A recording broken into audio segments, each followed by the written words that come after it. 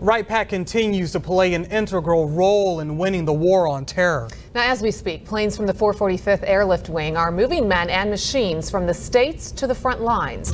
Dan Edwards went on a mission. Tonight, he begins an exclusive series of special reports with what it takes to get precious cargo off the ground. When you think of military aviation, you probably think of the mavericks of the air. I feel the need for speed. But if it weren't for the hard work of C-5 cargo crews, the mavericks of the world wouldn't get off the ground. To see that for myself, I went on a mission with the 445th Airlift Wing, based out of Wright Pat. Its motto is, we deliver anything, anytime, anywhere. Going Alpha 3 today, we got 85 on the fuel. Every flight begins with a detailed mission briefing. Have the engineers check that when we get out there. Today's crew is of 4 pilots, 4 loadmasters, 3 flight crew, and 2 flight engineers.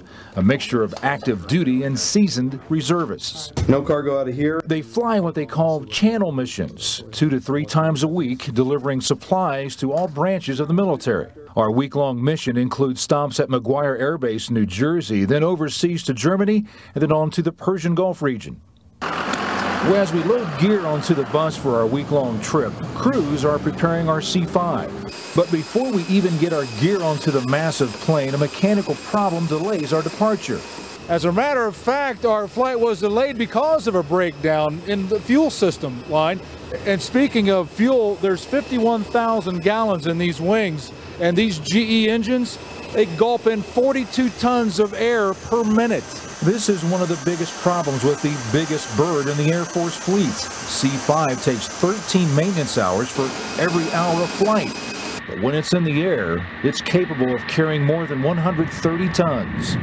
Well, the distance of the Wright brothers' first flight is less than the length of a C-5 cargo hold. And up above, there are 100 miles of wires and 4 miles of tubing on the C-5. To get us back on schedule, the skills of the flight engineers are put to the test. Couple more minutes and we'll be on the road. Well, the mission does get back on track, but not before another frustrating event that threatens the mission. We'll have that tomorrow for you, of day 2 of the mission of the 445th. Aboard the C-5, I'm Dan Edwards, 2 News on your side. And this story is brought to you by the IMAX Theater at the National Museum of the United States Air Force. I'll just try to imagine the kind of teamwork and dedication that it takes to move 145 tons of people and provisions anywhere in the world on very short notice. Well, crews with Wright Pat's 445th Airlift Wing do it every day. Only on 2, Dan Edwards shows you the critical mission that carries on despite frustrating delays for repairs. Got her all paneled up, and it's got a couple more minutes and we'll be on the road. Oh, after a 36-hour delay, the European leg of this mission for the 445th Airlift Wing at Wright Pat is back on. Check pallet. The sun is going down in the Miami Valley, but the day for this crew is just beginning. Your departure frequency in Victor 2 there. Taxi to run up. As the navigator checks the readings for every system on this complicated aircraft, Check. Pilots Philip Hawkeye Pierce and Michael Shampine await another inbound aircraft. Bridge 9005, heavy back taxi position, hold runway 85 left. Before turning this beast of burden loose. On board, the narrow aisle leads to what the crew calls their big apartments as they settle in for the 2-hour flight to New Jersey. Earplugs do little to muffle the roar of the 4 turbine engines that pull us through the air at about 500 miles an hour. Master Sergeant John Wesley made me a cup of tea.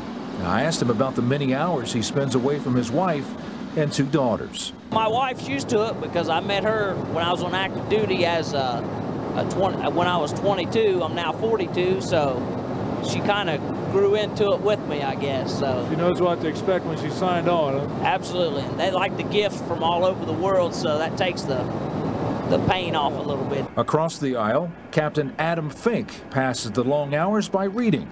The reason we did this, we want to show the people what the 445th does every day. Right. What do you think they don't really realize? I don't know. probably just how much goes into getting one of these missions off the ground. As you can see, it took a lot to get this thing going with all the various maintenance issues being delayed today and just keeping these aircraft flying. He too misses his wife, but Tech Sergeant TODD GNAT says the job does have its rewards. Been to all 7 continents. I don't know of very many other people that have actually done that. The 13-man crew made up of reservists and active duty members are required to do continual training to keep their skills and status current. I'm what's called a traditional reservist, so I'm only actually required to do my 1 weekend a month, 2 weeks a year, which turns out to be like 45 days a year.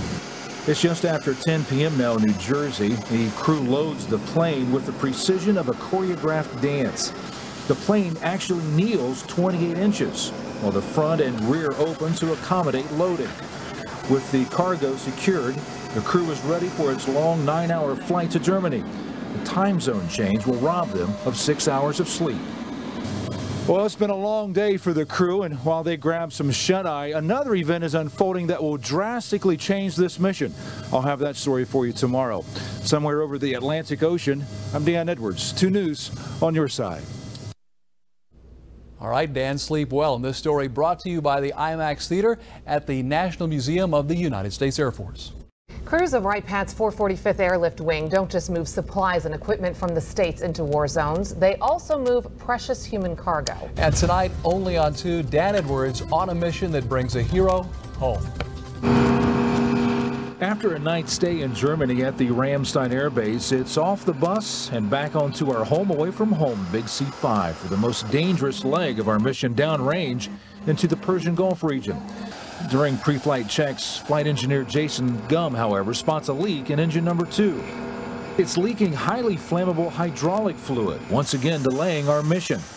As the flight engineers work on the problem, he and some crew members use the downtime to get in some exercise with cornhole. Even Commander Pierce got into the friendly competition. We also had time to throw a real football in Germany. Well, after a 5-hour delay, we're back in the air, headed to a real hot spot. Because of security concerns, I cannot reveal our exact location. Anxiety about our next stop leaves the crew restless.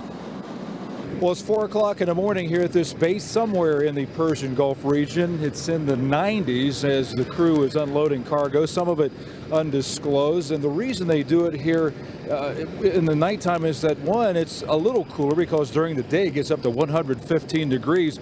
And 2, at night, this big bird's less of a target. The fatigued crew wastes no time offloading cargo, but this is where our mission takes a dramatic turn.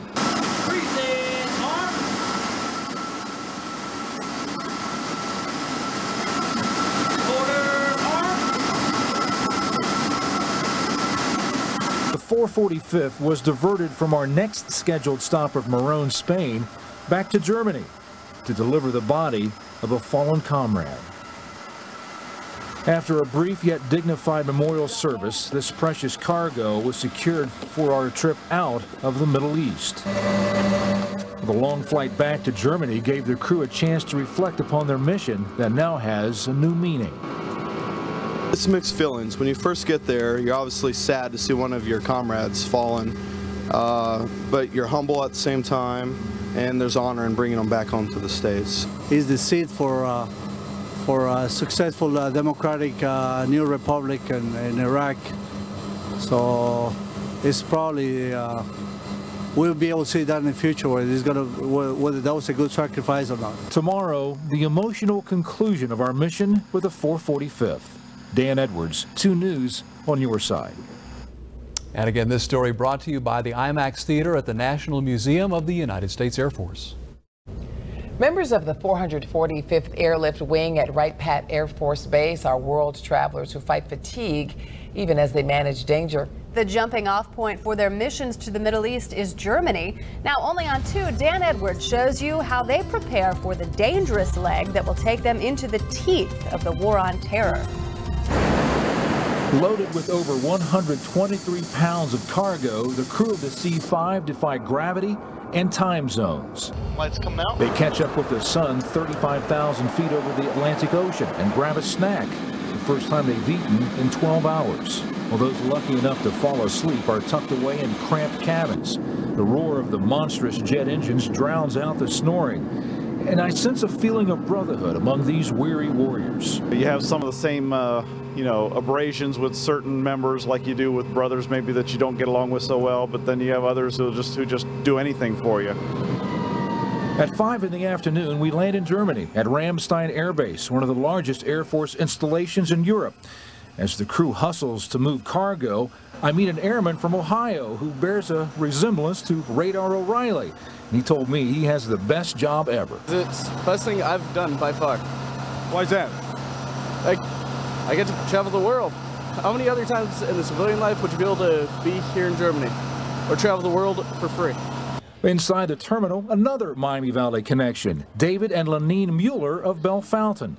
David was stranded here at Ramstein 35 years ago as a weather forecaster in a bunker tucked away in the rolling hills just beyond the runway. That bunker, as I understand it, had been at one time the western front, the command post for the western front of the Nazis as they were facing the Allies during the late portions of World War II. Well, the Allies would eventually take over the coveted bunker, also using it as a forecast center. I worked there sometimes forecasting the weather without ever seeing the sun because of the length of the German winters. Both expressed their appreciation for the USO and the military that keeps us safe every day. Consider the task, the enormity of the logistics involved in delivering supplies to our warfighters all over the world, handled every day by many people at Wright-Patterson Air Force Base. Well, it's the end of day 3 of our journey with the crew of the 445th. Tomorrow, our most dangerous leg of this mission, and something happens that touches each man on this crew. We'll have that for you tomorrow as we continue our journey with the mission of the 445th. On the C-5, somewhere over the Persian Gulf, I'm Dan Edwards, 2 News on your time. And the story is brought to you by the IMAX Theater at the National Museum of the United States Air Force. Libby? The long trip home for a fallen warrior is the end of a key mission for the 445th Airlift Wing based at Wright-Pat. After a grueling week in Europe and the Persian Gulf, the team returns ready to serve America at a moment's notice. Only on 2, Dan Edwards shows you why they're so proud to fly anywhere in the world. Well, after a grueling 26-hour day, the crew of the 445th finally gets some well-deserved time off in the beautiful German city of Mannheim. In the heart of this vibrant city, picturesque fountains and American-influenced teen rap groups, I rapped a bit with the heart of this mission, Lieutenant Colonel Philip Hawkeye Pierce. Couldn't ask for a more professional, dedicated bunch of individuals. My life depends on them doing their job correctly, and their life depends on me doing my job correctly. A job made more difficult by an aging fleet of aircraft. We get the leftovers, usually the other planes that other wings don't want. But that's all right, so we do the best we can, and we fly just as well as they do. Master Sergeant Chuck Fritz is grateful to be flying after being laid off from Airborne Express. I'm indebted to the squadron and to the 445th for the flights and the work that they're able to provide me and my family, the support. If I didn't have the reserves, then I would really be on hard times. Besides the people in this squadron and the wing, we got a lot of quality people that, I mean, it's a lot of fun to go on the road and hang out with people like we have here. You know, we work hard and we play hard. And play they did, showing off American culture on the sidewalks of Mannheim, even teaching a young German boy how to throw an American football. But back at the base, another discouraging breakdown occurred. It delayed our return home by 2 days. You know, in the military, the only constant is change, but even a constant breakdown of the big C-5 never deterred the 445th from doing their job. But one change that happened did have a profound effect of everyone on board as we witnessed the final flight of a fallen comrade aboard the 9005. Me personally, every single time it's very hard, and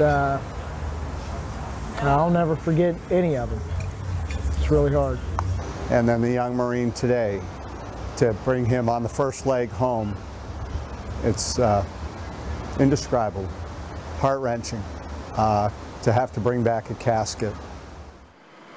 Well, finally, back in U.S. airspace, below us, the icebergs that dot the North Atlantic. And time to cook up one last meal on board German brats. So 8 days and 8,000 miles later, the crew of the 445th is finally back at Wright Patterson Air Force Base. And you know, it's been a privilege to fly with these people. So the next time you see one of these big C-5s flying over the Miami Valley, I want you to remember the brave men and women of the 445th, not only carrying tons of equipment to our warfighters all over the world, but also carrying the message of America's freedom all over the world as well. So, proudly, with the 445th and videographer Don Hatcher, I'm Dan Edwards, 2 News on your side. And all of Dan's stories were brought to you by the IMAX Theater at the National Museum of the United States Air Force.